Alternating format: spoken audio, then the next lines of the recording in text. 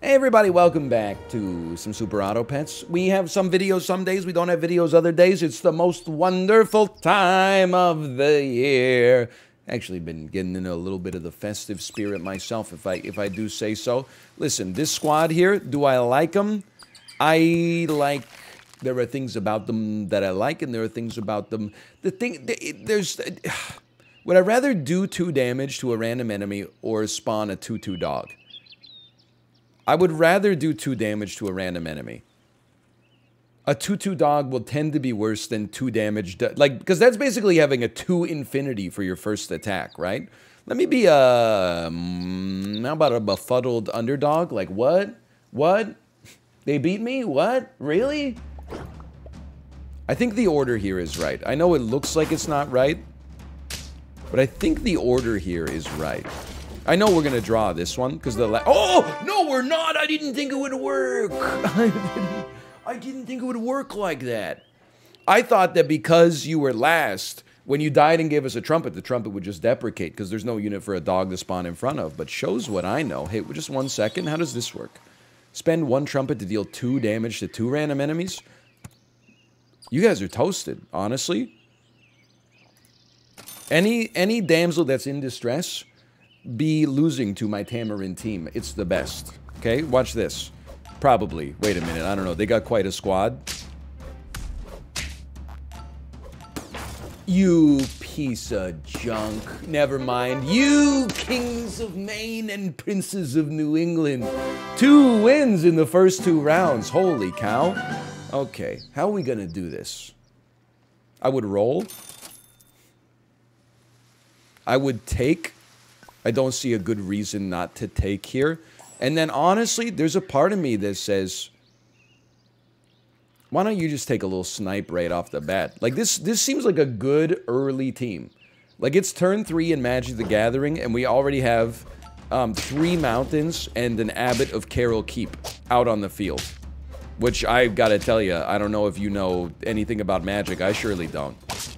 But I think it's bullish. I think it's positive. Get smoked and pancaked. Okay, we lost this one. That's fine. I think it's just, it is what it is. Just is what it is, quite frankly. You can get 2 of these sons of guns going out here. I mean, the build is kind of self-explanatory right now.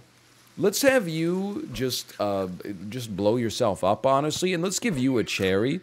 We're making investments in temporary units, which is probably not great.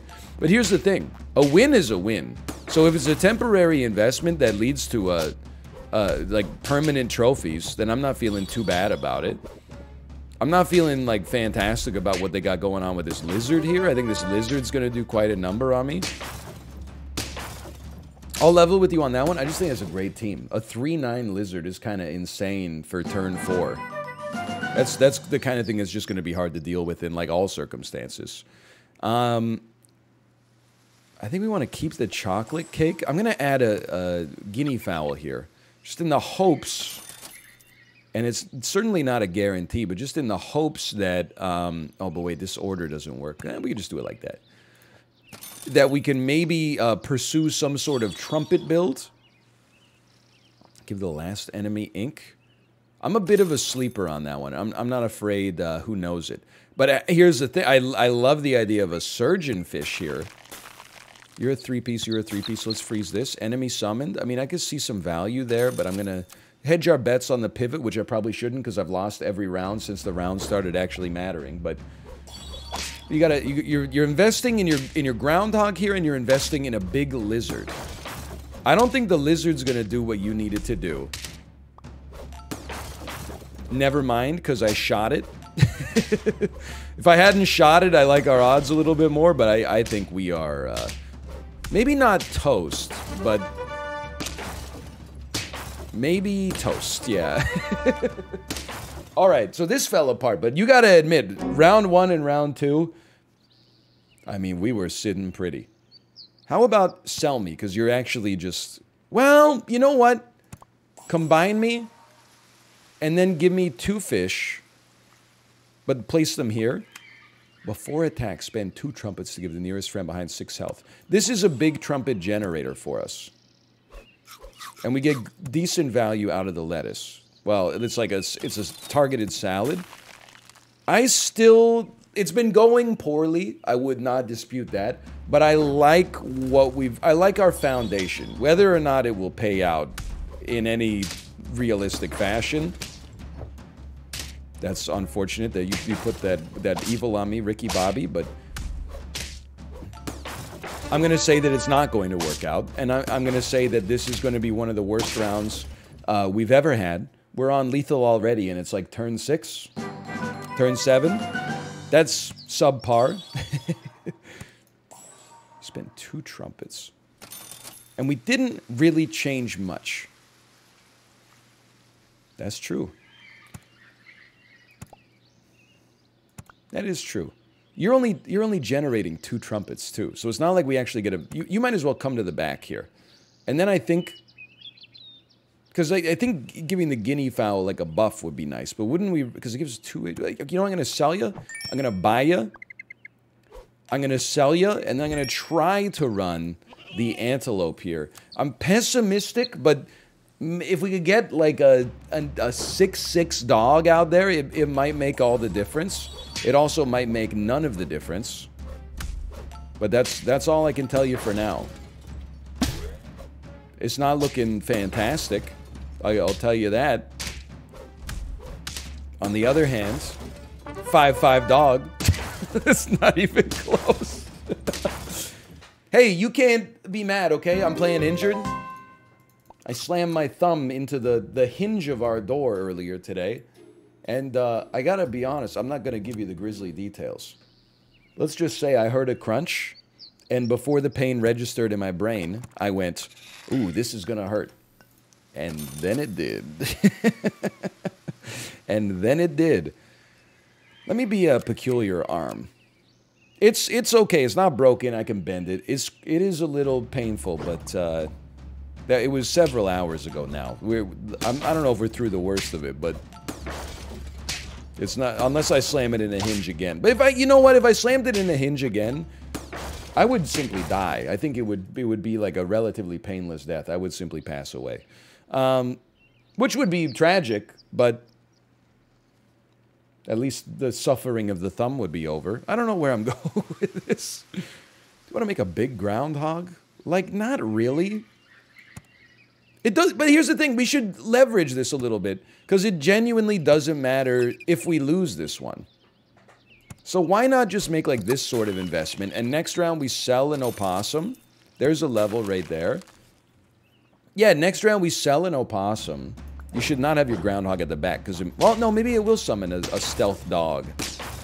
Now, like it did last time.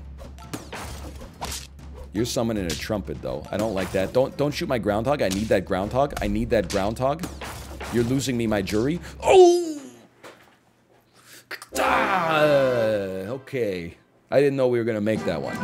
I know it didn't matter if we lost, but it's nicer to win because the trophies are permanent, you know? Oh, dude. Give me a big weasel. We should have sold into the weasel, but that's okay because it's Wesselton anyway. So why don't you... It's a weird buy me, sell me, but having a 4-3 unit out here is kind of nice with it. I almost think we should run the squad like this. We really want our weasel to be at the front, because win, lose, or draw, we want to get the gold. And realistically, a 3-4 is not going to solo their whole team. So this is sensible. The squad may lose, to be sure, but we at least... we set it up sensibly, and it's not going to lose, for the record. It's not going to lose. I guess this would not summon a second dog, now that I think about it, because we already summoned the dog. I don't know, I don't think we need another cone snail. You're going to be generating a little for us, so sure, why not have you? This is a bit of an econ build, yeah. Yeah, I would say so. I'm going to get rid of this. I'm going to buy a penguin. Not thrilled with that necessarily, but that's okay. You're not really my cup of tea here, okay? We're not necessarily doing a trumpet build. This just happens to be where we're at. And I bought the Groundhog because we're going to combine them next turn. And honestly, normally, I probably wouldn't worry about pursuing a level 3 Groundhog, but it's our best unit on stats. So I kind of feel like we owe it a chance to pop off a little bit. Okay, you got your own Tamarin. I see that. It's cute. It's a real tough cookie with a long history of breaking little hearts like the one in me. I'll settle for a draw here. I'm not feeling too bad. Of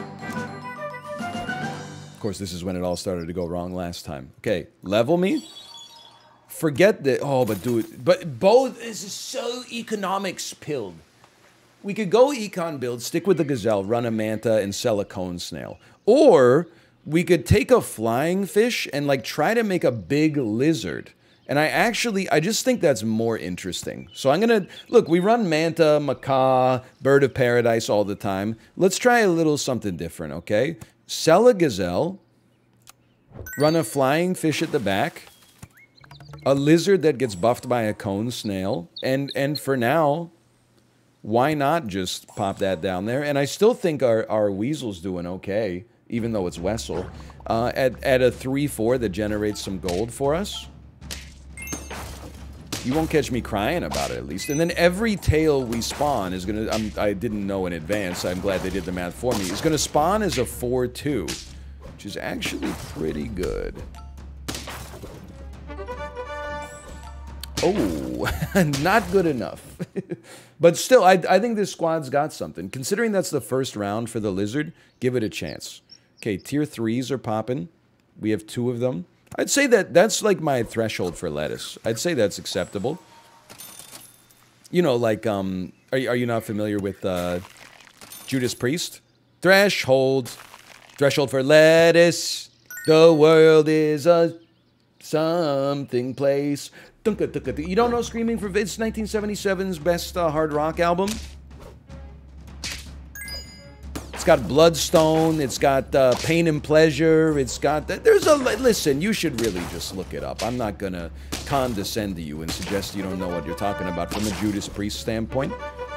Holy cow, a hit draw. I'll take that. We're gonna get a level 3, which at least is sellable at some point. Although we invested like 15 gold into it. This is huge. This is a great turn. Very nice. Spend all trumpets to deal it as double damage to a random enemy. We're not going to be generating that many. This is not really like a trumpet build. But I respect the idea of it. You know what? That's even more gold. We could throw a Silver Fox out here. But something about this run is it's more about... It's not about gold. Let's put it that way. It's about trying to get summons.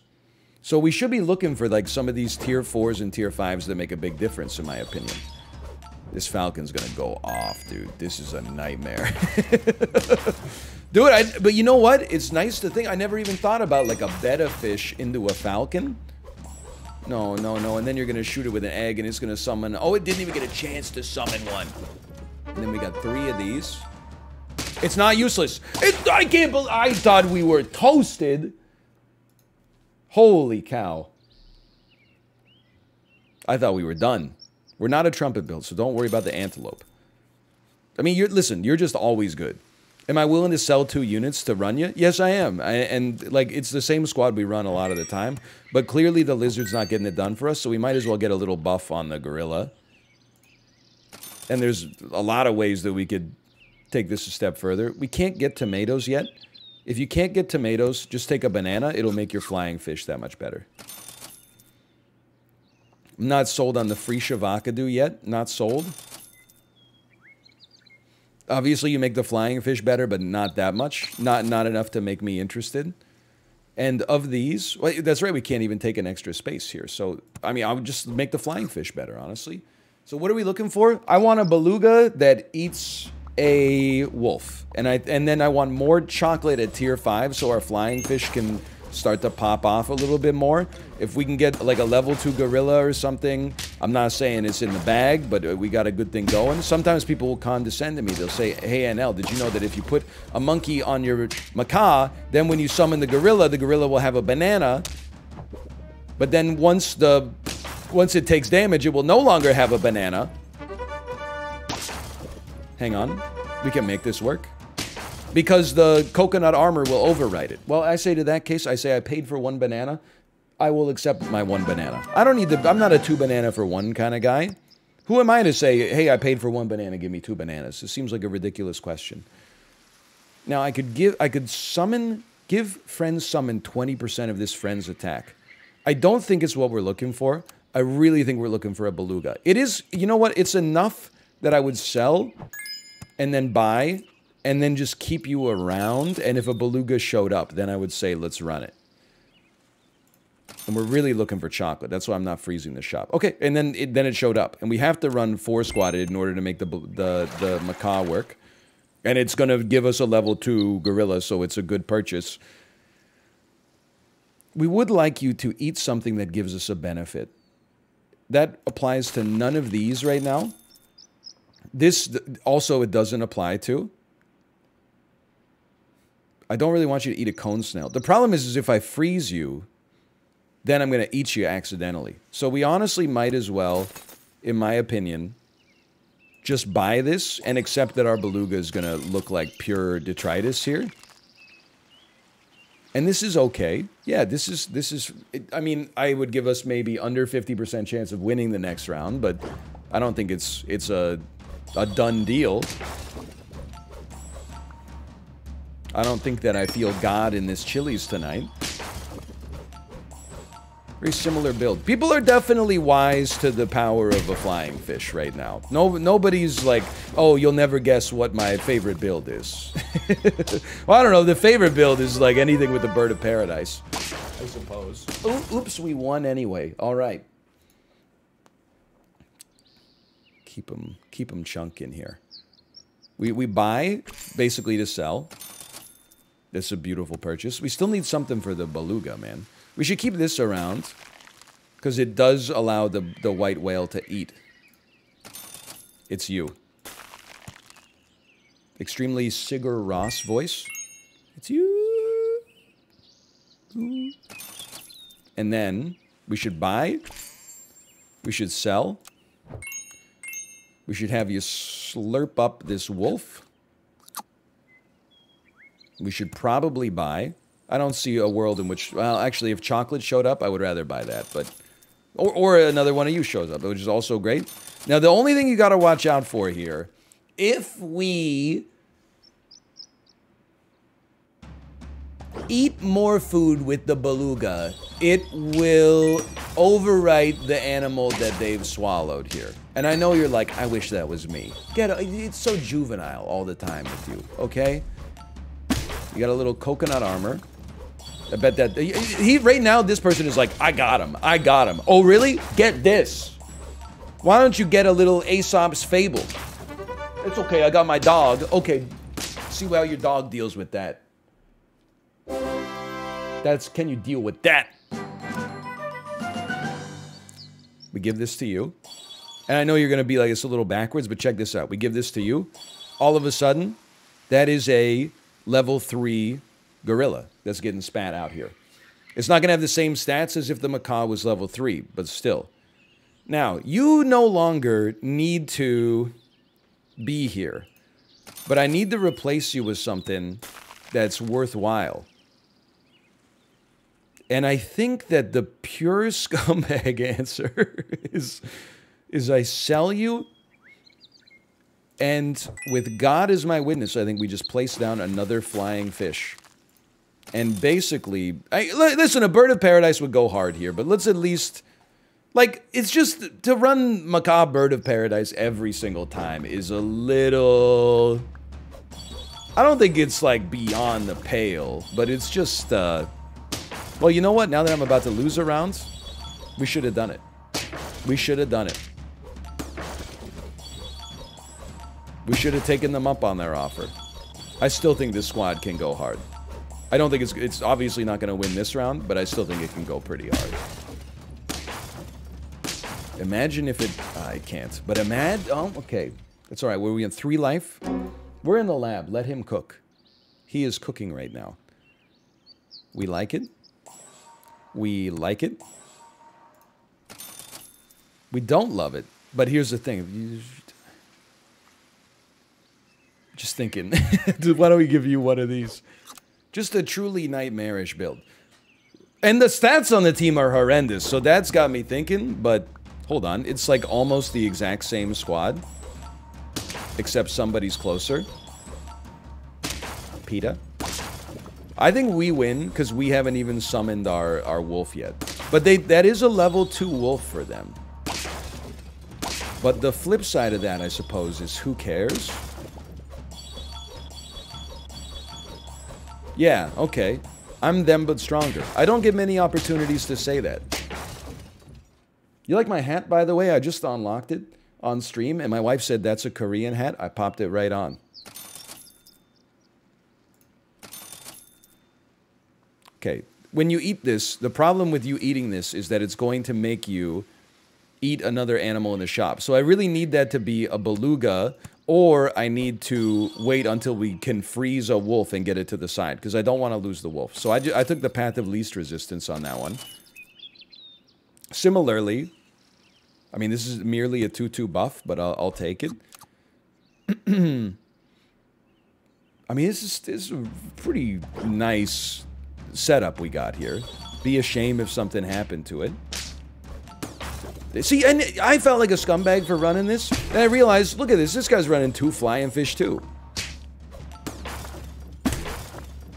But he just doesn't have the... He doesn't have the same kind of chutzpah that we got. That takes us to 7. Roll me. Level me. This is fantastic. Now we'll spit out a level 2 wolf. That will obviously... It was already become... Listen, I guess it's not that important to level. We should really pay more attention to stats, but... You needed tomato... No, actually, tomato's pretty good, but I feel like the macaw... With 2 flying fish, maybe it's better to just have the banana. Always important. And then I think keeping this frozen seems crazy. But by keeping that frozen, we can always just chocolate the beluga. But do we really care about chocolating a beluga? We'd rather chocolate this flying fish. It's kind of absurd, for sure. But I still think we should keep that wolf frozen, just in case. And also, if you'll allow this, just because it's also kind of funny, if you'll allow me to enjoy myself a little bit. I think we get value here. I mean, this monkey's gone to heaven, man. Did you see the stats? Did you see his stats? Holy cow. It never ends. They're onto something with this golden pack. Let me get the world's worst purchase. Thank you so much. We'll sell that. How about a slightly better purchase? Thank you. Some chocolate you shouldn't have. I'll be insufferable from this point forward. I'm not buying another penguin. I don't think we should have frozen the last one. I take full responsibility for that. The octopus, sure. I see the value of the octopus. You know what would really hit the spot here? A 3rd flying fish. I don't think there's a way we can make it come to pass.